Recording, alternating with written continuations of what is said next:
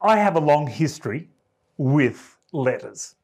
Do you like letters? Like writing letters, like actually writing. My history was I had a pen pal when I was quite young. So when I was in year 5, 6, I had a pen pal in Florida. And so I got it from a little magazine and I wrote, and we kept writing right through high school. So about 4 or 5 years, we wrote to each other, didn't know each other, just saw pictures, sent pictures and letters. And it was interesting that the words, even though we actually got to know each other, because it actually told about, we were able to tell about our dreams, about what we saw around us, what our life was like here. And she would tell what her life was over in Florida and the beaches and everything. And I actually got to know her reasonably well. Still have never met her, and then we stopped writing and that was it. It got a bit longer in between. Well, when I was about 19, I ended up with a girlfriend who is now my wife, Sonia. Well, after a couple of years of going out, we've been going out for 2 years, and my wife was about to start into nursing up in Queensland. In nurse training. So she was going to the Princess Alexandra Hospital up there, and I was going to Avondale College. Well, I was a very poor college student, and if you know anything about college, it was costing a lot, and I didn't have much money, and I had to photocopy a heap of stuff. So all my spare cash went into that, and we used to have to feed money. It wasn't a mobile phone, and you just pick up and do, and it didn't matter how many minutes that you spent on it. This one, you paid by the minute and you fed coins into the slot at the top and you held on, and when you ran out of coins, it just dropped out. And so some nights we'd be talking and it would just drop out. Sonia would spend money down. But what we found is that we only ever talked about things that were immediate, the things that we could remember in our immediate context. And so we started to write letters. So every week we would write 1, 2 letters, and we started to get to the deeper feelings and the deeper thoughts and dreams that we had, and we'd write, and then every day I'd run down to the letterbox, my little pigeon box that I used to get mail in, and I'd have a look. Oh, sometimes I get disappointed, but you know, I love getting letters. I love giving letters. Harder to write. And I wonder, do you love getting letters? How many letters would you have received? So some of you have written letters. How many of you have actually received letters? In 2010, my family and I were travelling through Italy.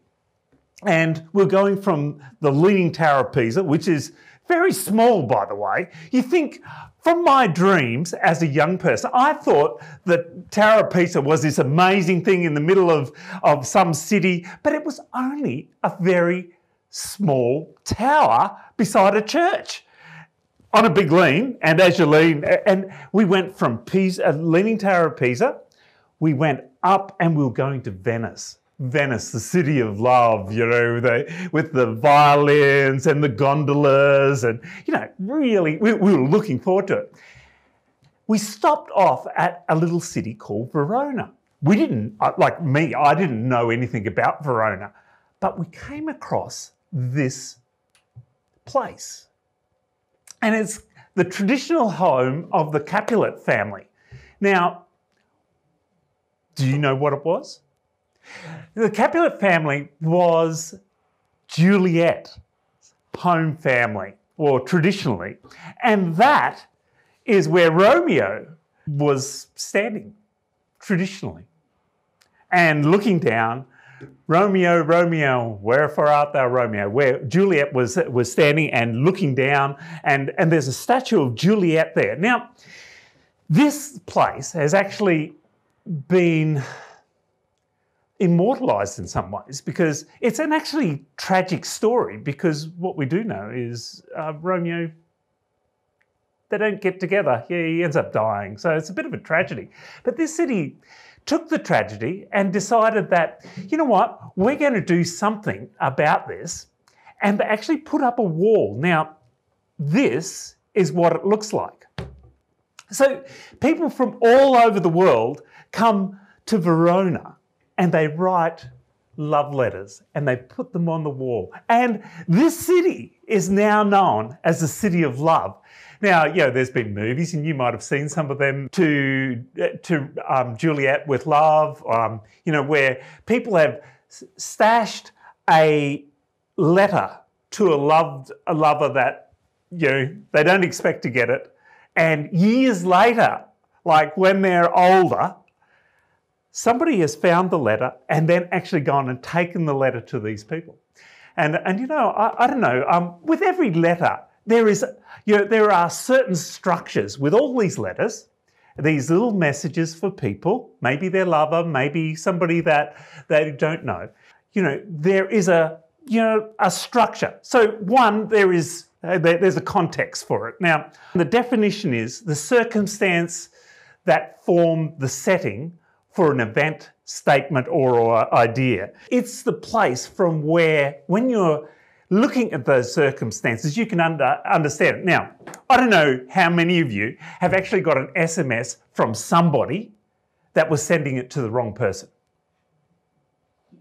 I have, and I'm going, I wonder, and it could be something, as look out the window when you're nowhere near anywhere where you can see a window and nobody is coming, and you go to the window and there's nobody there. Well, that's context, isn't it, really? Context is important. I remember I got home from work one night when I was a police officer, and I had an SMS, and it said, help me. Now, I looked at it and I went, what? Help me? And what had happened is my friend had actually sent it when we were searching for somebody. In the middle of the night, we were going through back alleys and looking for somebody. So context was really important to that, because I rang them and they were asleep, dead to the world. So the context was really important. So not only context, but there's also contents. What are the things that are held or contained in something? So content. What is the content of your life? Matthew says this: do you want to stand out? Then step down, be a servant. If you puff yourself up, you'll get the wind knocked out of you. But if you are content to simply be yourself, your life will count for plenty. Now, that's Matthew. So if you're content with the content of your life, and sometimes, at the moment, we're not always content with where we're at in life. We've got, we haven't graduated. You have a few more years of high school, and you go, I'll just wait till then until I can be all that I can be. Or, COVID, it's such a barrier in front of us. I can't see through that. I'll just wait until that's over to really live my life. Or, we get tied up with our stuff that's going on, that we don't invest in the relationships that are around us. So the content, we don't like the content of our lives, and we use that as an excuse to push aside actually living the life that we should be living. Matthew says, be content to simply be yourself, and it will count. But the last one is this: who gets the credit for it? It's publicly acknowledging that someone as a participant. We tell ourselves and we take credit for our lives, yeah? Now, there's these guys, there's a lot of guys, the epistles from the apostles, and these guys wrote these letters. And now they had some really bad things going on for them. Paul wrote from prison, Peter ended up, being crucified. There's all sorts of stuff happened to these guys. It wasn't a nice time to live. But they wrote these letters of encouragement to this new group of people who believed in this God, in Jesus. And, this is what Paul writes about your life and my life. And he's writing to Corinthians, and he goes, your very lives are a letter that anyone can read by just looking at you. Christ himself wrote it, not with ink, but with God's living spirit, not chiseled in stone, but carved into human lives, and we published it. You know, what would it be if your letter, the letter of your life, was published to the world? You know, and sometimes we think that we're the ones that have to take the credit and the responsibility. You know, so sometimes we get this thing and we say to ourselves, I'm selfish,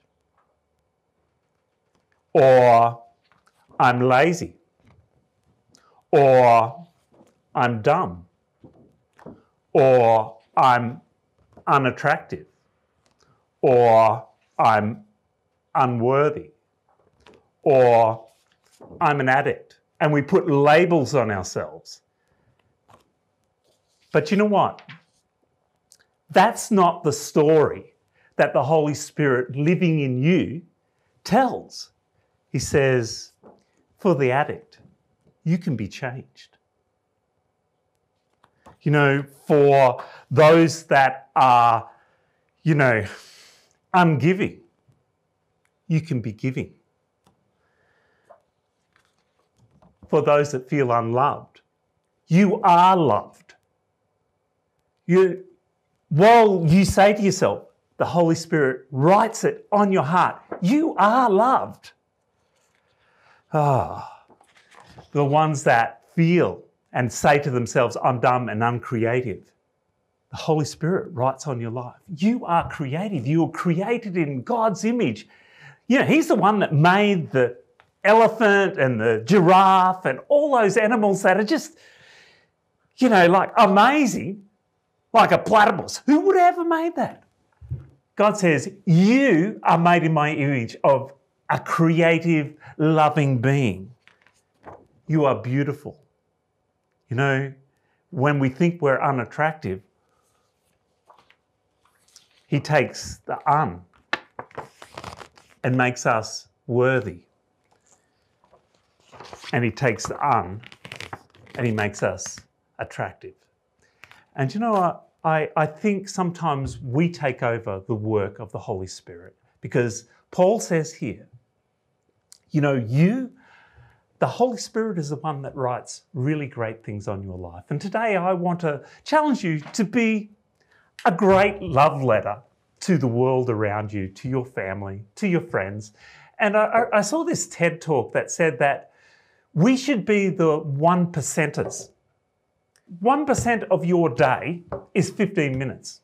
Write a letter. Well, Paul says 24/7, you write a letter.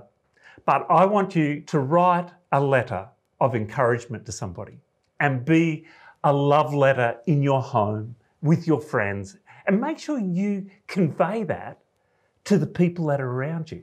Let the Holy Spirit be the one that tells you your worthiness. You are a great letter. And who knows, in 2,000 years, you might be the only love letter somebody else is reading, like we read the love letters of the apostles. That clip was so good. If you like that as much as me, you will like the rest of our stuff. So make sure you get the bell on, man. Get the bell on and check out these videos.